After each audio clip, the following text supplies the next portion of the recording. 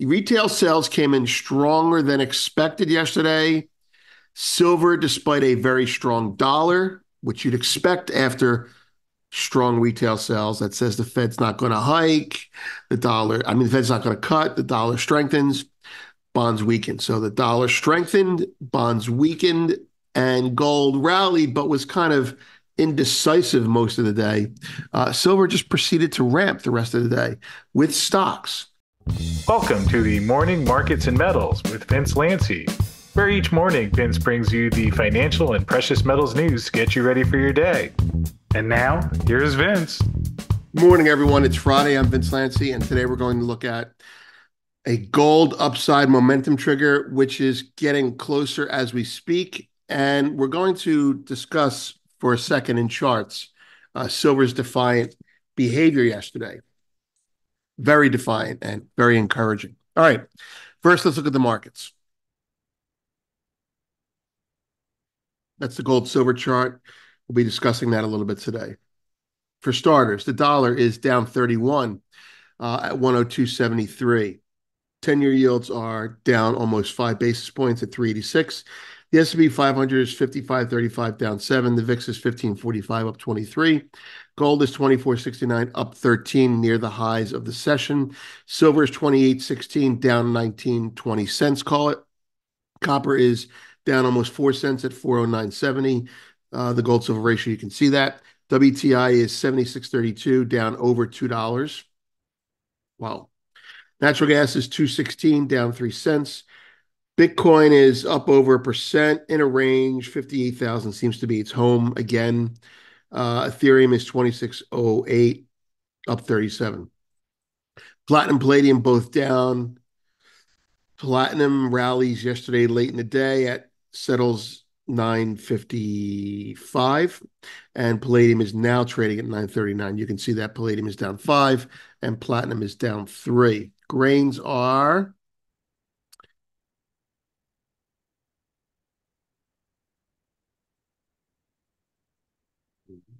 mixed. You can't see wheat. Wheat slightly positive. You got soybeans down 982 down 9 cents and corn down almost 4 cents. All right. We've got what we need up. Let's get the PGMs open up there again. Okay. Here we go.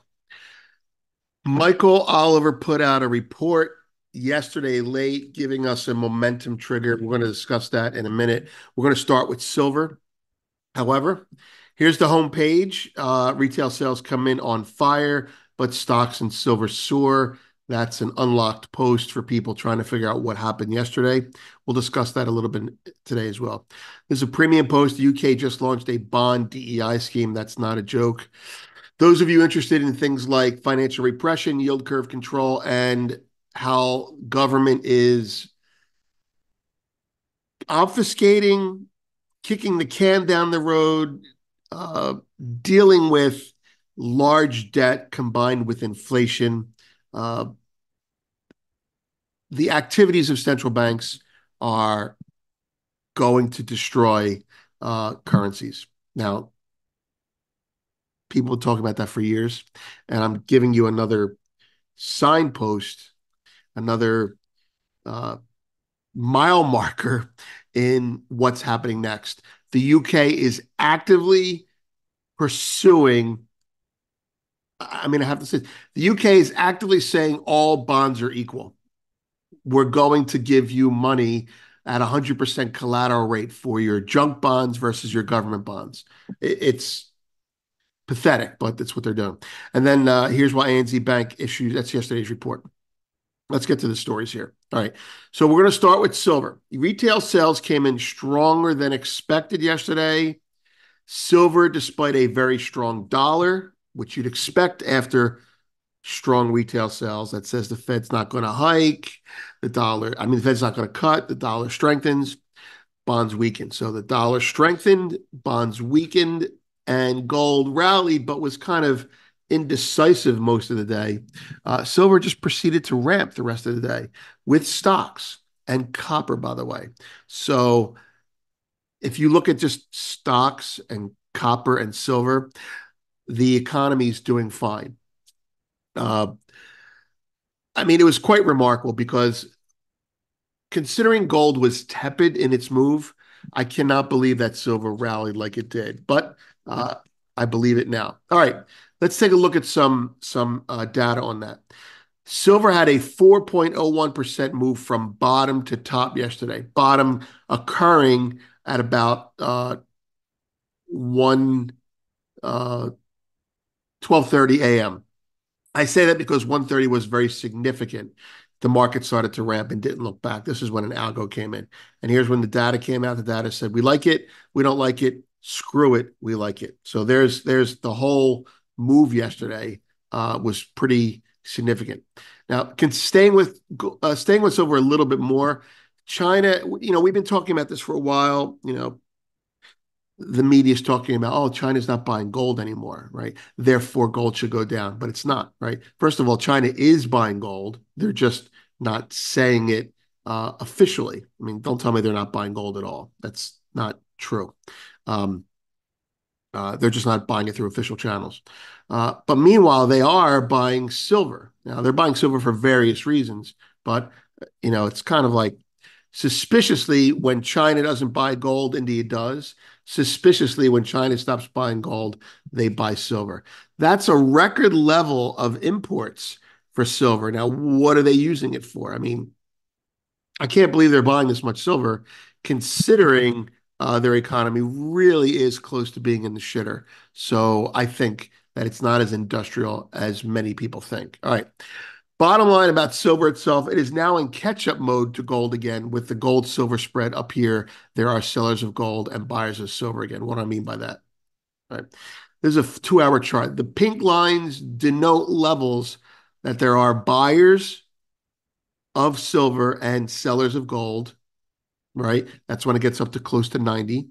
And when it gets down to 86, there are sellers of silver and buyers of gold. That's the range now. Someone's actively trading this. If we break the pink lines in either direction at either end, expect the next lines to be traversed. If we get below 84, all bets are off and the gold silver ratio could collapse, implying a much stronger move in silver. I'm not betting on it. I'm just saying that's what to look at. People are looking at this ratio now. They're not looking at this ratio to trade the ratio per se. They're just going out there saying, I need to buy gold. Silver seems expensive relative to gold. I'll sell some silver and buy some gold to hedge my uh, economic risk. And then when it gets up near the highs and no one wants to buy gold, someone says, all right, I'll buy the dip in silver. And that's what happened yesterday. All right, gold and silver. Let's talk about gold now. Gold momentum levels near. Michael Oliver sent out a gold communication last night to subscribers, alerting them of proximity to a price that would likely reignite momentum higher. That price action starts above, right? And it's in October at 24.93 and gets even more confirmation at 25.03. So I would say 24.93 is a definite level for him, and 2503 is a separate longer term level that will add fuel to the fire even more. Now, quoting him, all these fairly significant trend metrics offer a tight cluster of upside breakout resumption levels, which argue the arm wrestling of the past several months is over and the acceleration process resuming, meaning we get above those levels and you'd be a buyer of dips, not a seller of rallies. That's how I interpret it. People ask me, well, how much higher, right? Michael doesn't give out targets, and neither do I. We look to see how behavior goes, and I'm going to give you a reference point. That's not very big. Let's see if we can make it bigger. All right. This is a measured move, right? We're using the October contracts. A measured move is in step one, the market starts here, dips to there, retraces, recaptures, and breaks it. It goes up to here. This becomes that. This depth becomes that height. Market starts here, collapses to here, works its way back up, kind of like that saucer bottom or that cup or even the handle, actually. Comes up to here, breaks that, measured move. This depth is your target up here, which is right around here, and it re-rallies above it. Now we have where we are right now. This is a weekly, right? Starts here, dips to here, goes back up. If we get above his level, which is coincidentally 24.93, you can look for a measured move. How much is that? Well, this is almost $200. So 2,500 gets you 2,700. If his momentum level is right, I would say 2,700 is not unreasonable, especially with the BRICS summit coming and the election so contentious, I should say. By the way, you savvy technicians will say, well, what about this dip? This dip didn't bring a break above it. Well, it didn't break above it, but let's assume that it did break above it. Well, yes, you would be long and you'd be out and you'd lose money if you bought it here, right? But the market didn't appreciably break here, and therefore this becomes part of this. So it's from this top to that top, or I prefer to look at it from this top to that top. Anyway, the structure says if we break above 24.93, $200 of upside is in store for us. All right, back to normal size. In the premium section, we tell you how to better interpret this info and utilize it in your own trading at the bottom. And we share an idea or two on how we will use his levels. All right.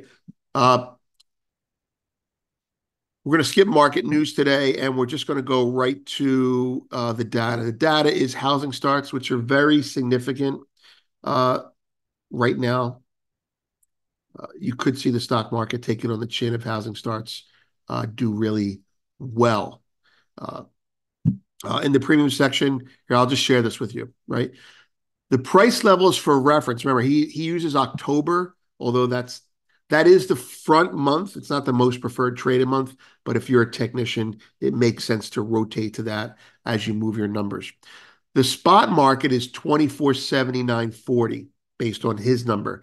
The October number, as he says, is 24.93, and the December number, which is the more popular contract to trade and is referenced, is 25.16. So a close today above those numbers should bring some substantial momentum next week. Okay, that's it. Catch you later. Have a great weekend. Thanks for watching this morning's Markets and Metals with Vince Lanci, brought to you each day by Miles Franklin Precious Metals, who we encourage you to contact for your next gold or silver order. And Miles Franklin brings us a gold and silver special each week. And if you've been looking for a pullback in the rally to purchase gold and silver, this week's deals include 1-ounce silver Philharmonics from the Austrian Mint in Austria, go figure. Fortunately, these beautiful coins are only $3.10 over spot. While we still do have silver under the $30 level, which it obviously eclipsed earlier this year. And on the gold side, this week's special is 1-ounce gold Cougarans for only $60 over spot. And again, you can place an order by calling 833-326-4653 or emailing us at arcadia@milesfranklin.com. Happy to answer any questions you have and get you set up with whatever you need. So call us at 833-326-4653. And as always, thanks for watching. Please note that this video is not intended as legal licensed financial trading advice and is to be used for informational purposes only. Please contact your financial advisor before making any decisions, and thanks for watching.